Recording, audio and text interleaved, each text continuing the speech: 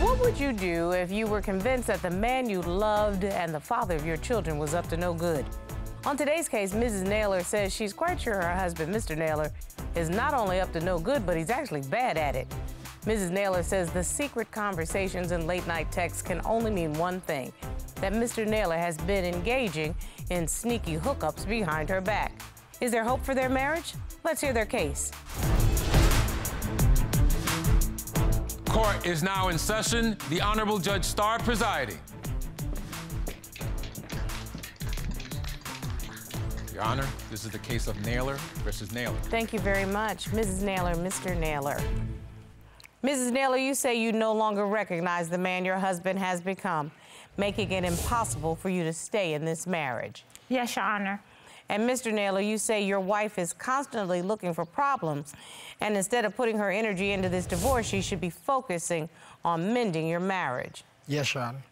Mr. and Mrs. Naylor, you have been married now for 6 years. You don't have children together, but Mrs. Naylor, you do have children from a previous relationship. You all have been building a family. Yes, Your Honor. Why are we in court today, ma'am?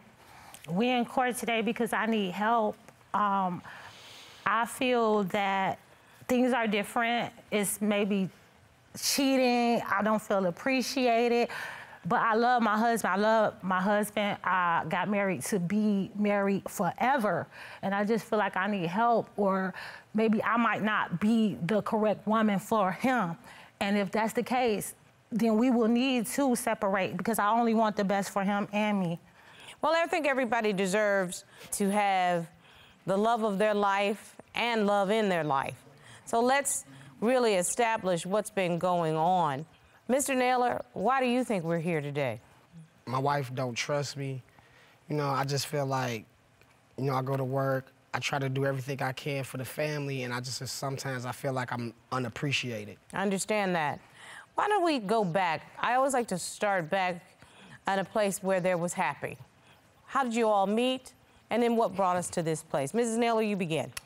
Okay, so we met, we're originally from Detroit, Michigan. I sold cars, and so he was one of my customers at the dealership. And I helped him, great conversation, very nice person from the start.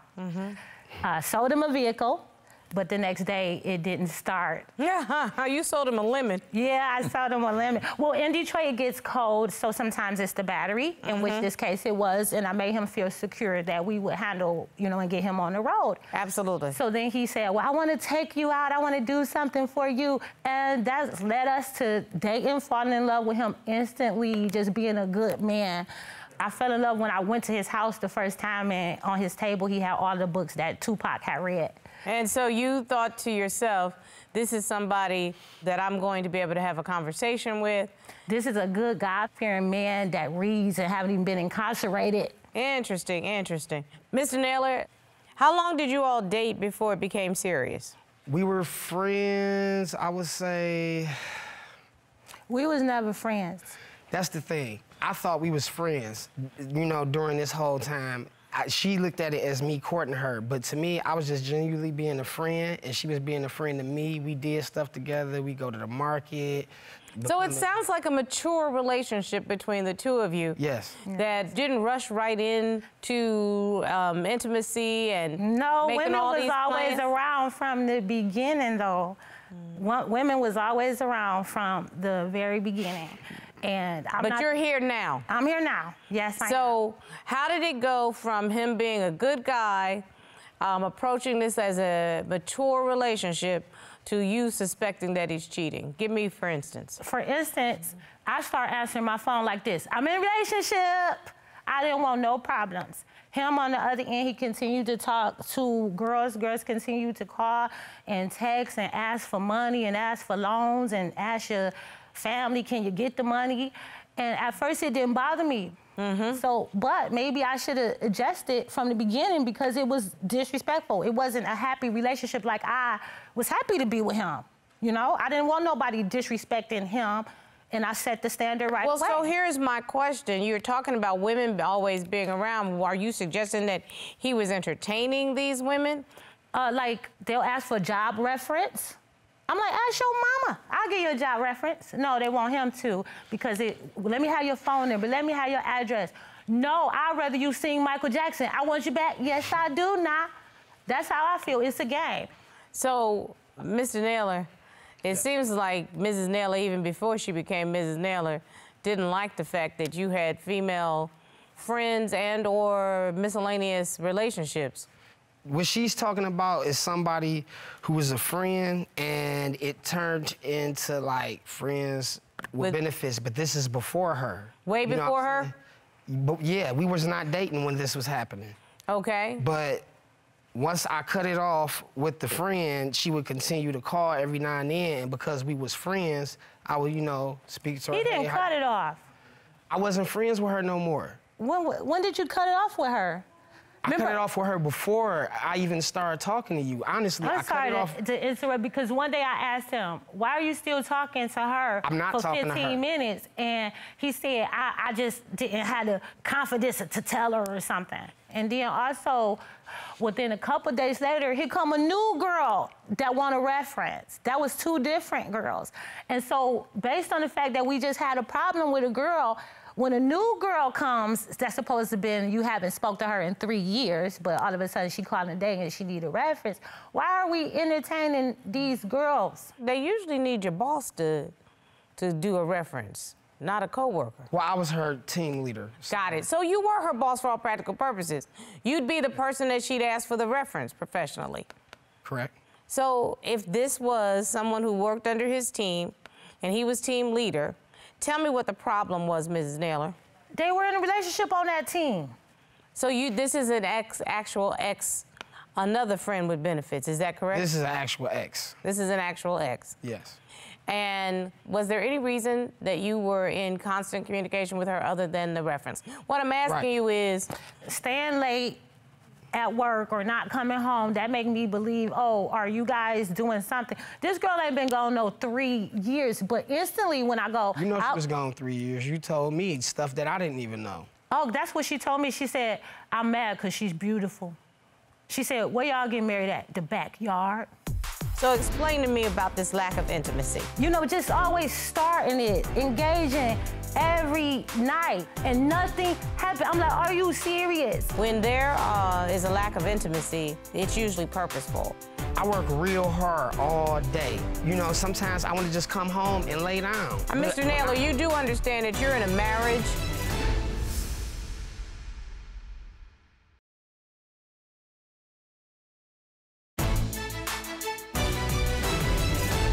Why are you insecure about your relationship with Mr. Naylor? I don't know if I need a refresher just to know, should I stay? Should I go? Do you want to be married? Because I've never been a wife before. It's problems with sex. Well, you have identified the different women who have called, but you've not identified anybody who you have any evidence that he has stepped outside of his marriage with. You don't have any evidence of that. I don't have any evidence. Which should make you feel good. It does make me feel good. Okay, because nothing has come in here to suggest that Mr. Naylor has done anything wrong. Withholding sex, and they calling. I'm all frustrated. Well, you definitely are talking about withholding sex, and that's the second time you brought it up. Yeah. So explain to me about this lack of intimacy. So he told me, let's wait to have sex and get married. You know, he didn't want the same type of relationship where it was all about sex. I've heard lots of people who make the decision to try to be celibate before marriage. Try? We already was having sex, good sex. And he just wanted to stop it and say, well, let's start back after we get married. So, I would be like, okay, fine, because I think that's a good thing. I never met a man like that. That's fine. Oh, you mean to tell me now you're going through a period of celibacy again? Yes. Why? Because I said, you know, just always starting it, engaging every night, you know. So you're the one who is initiating sex? Yes, and then I said, okay, well, let me stop engaging and see what happens. And nothing happened. I'm like, are you serious? And now it's kind of going a little bit too far. That's not true. Well, listen, when there is a lack of intimacy, it's usually purposeful. And in every relationship, I need you to know that there are what experts refer to as the core needs of every relationship. Okay. So it's emotional needs.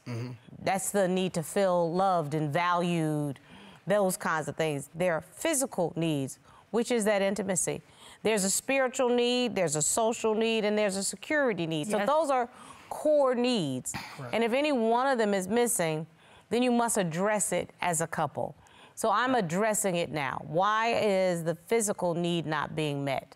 I work real hard all day. It's a physically stressing job. So I have to carry and deliver some of my orders, and I get tired. So I don't want to just, you know, sometimes I want to just come home and lay down and just relax. Mr. Naylor, you do understand that you're in a marriage? Yes. And again, I outlined for you what are the necessary core needs in a marriage. And if your wife is saying, how often do you have sex now? We on 30 days now. I wanted to have sex before the show.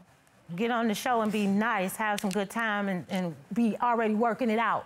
Wanted to have sex last night. And no sex. Well, that was, oh my goodness. Emotionally and physically, you're not connected. What about spiritually? She don't support my religion. I try to stay away from unclean food. She'll bring unclean food in the house anyway. Like, for instance, shrimp.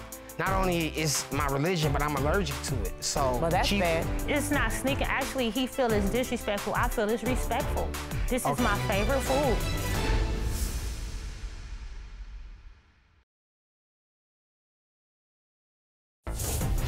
If you'd like your case to be heard on divorce court, call us toll-free at 1-877-311-2222 or log on to our website at divorcecourt.com.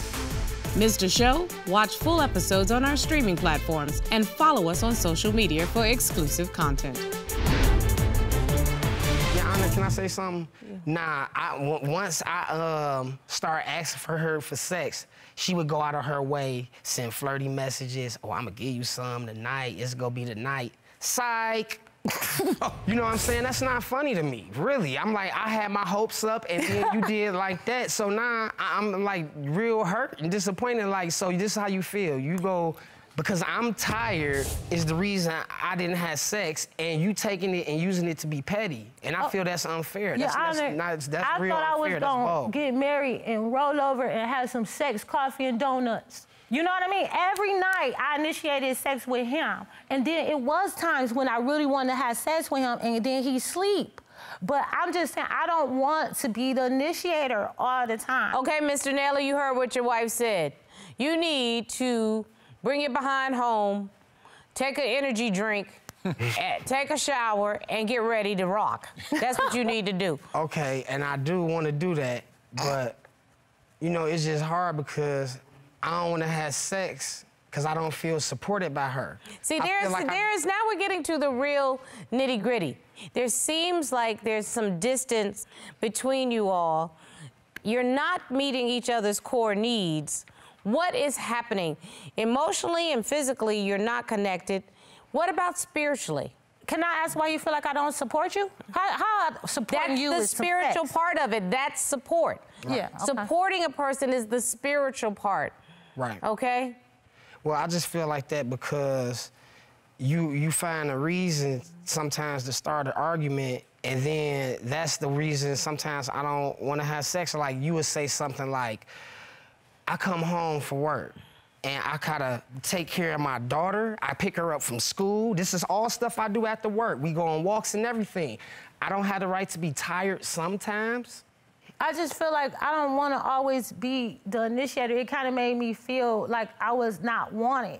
And now that he do want it, it kind of made me want to keep it a little bit more.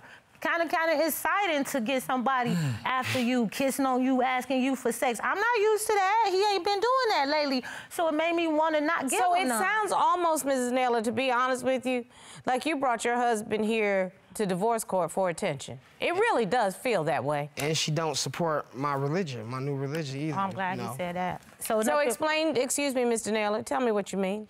I believe in the Bible strongly. You know, I'm a Hebrew. So I believe in the dietary laws and things of that nature. I try to stay away from unclean food, and she'll bring unclean food in the house anyway. Like, for instance, shrimp. not only is my religion, but I'm allergic to it. So well, that's bad. Right. So now she won't cook it in the house now. She'll just go get it, sneak it, and bring it in the house. And she know I don't like it. And I just feel like that's just so disrespectful. And you know I don't like that. It's not sneaking. Actually, he feels it's disrespectful. I feel it's respectful. This is my favorite food. Is this something that you require of your wife? Because if she does not have the same spiritual beliefs, you all are not equally yoked. Is that a problem?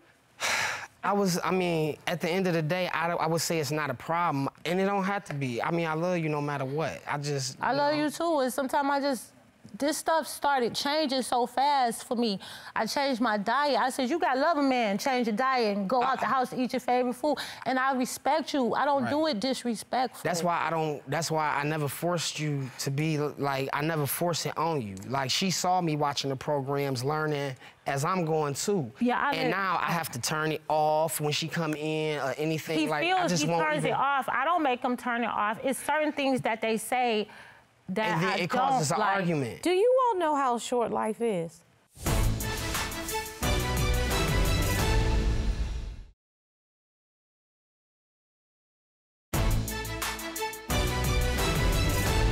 To find love, to find somebody you are compatible with, to find someone who treats you with dignity, that you want to raise children with, that you think you can put a home together with, that is like the most precious gift. You know, and it could all be gone in a flash. Right. And the thought that you would argue over petty, insignificant things. Now, having a core spiritual belief is absolutely imperative. However, I don't believe that it's based in religion. I believe that it's based in relationship. And I think that if Mr. Naylor is sharing what his new relationship is with his God, you should be open to listening, and you don't have to share it, but you have to support it. And Mr. Naylor, yes, she can support you and your beliefs without embracing them as her own beliefs. You're right, you're right. That's the way two people who love each other negotiate. That's the way two people who say they want to be married come to a conclusion. You know, at any given moment, either one of you could be taken from this earth. Yep. And the last thing you want is to have wasted time on petty and insignificant things. Mr. Naylor, do you love Mrs. Naylor? With all my heart, with all my soul. Do you want this marriage to work? Yes. It's called compromise and communication. Can you do that, Mrs. Naylor? Compromise and communication. Yes, I'm trying to do that. Talk less, love more. And don't do tit for tat because you love him and you want him. And you take that energy drink, and when you are fatigued, okay, put your arms around your wife. It's called compromise. You know how to do this. I'm trying for you. I just want you to try for me too. And I will, I swear I will. That's why I'm here, Your Honor. Did you hear what your husband just said? Yes, I heard you. I love Did you hear what he just said? What did I tell you? Talk less, love more. Listen to him. You asked him for something. He just said to you he was going to try. He's asked you for something. Can you try? Yes. That's all a relationship is. Communication and compromise. Right. You just did both. Now, rinse and repeat. Do it again. Again and again and again. And that's how you build a marriage. Put some structure in, honey. And don't let your man go. Don't push him away. And embrace your wife. You know, what does the Bible say, sir? When a man findeth a wife, he findeth a good thing. I love you, baby. Can I get a hug? Love you too. Robert, they're gonna make it. I feel it in my heart and in my soul. So do I. You know, it turned out to be a game for her. And the game went bad. She was seeking attention. I think that is actually why she brought the case. Right. Because she wanted him to pay attention. You know, I'd say all the time, the one universal truth here at divorce court is somebody wants to be heard. Right. She wanted to be heard. Perfect example.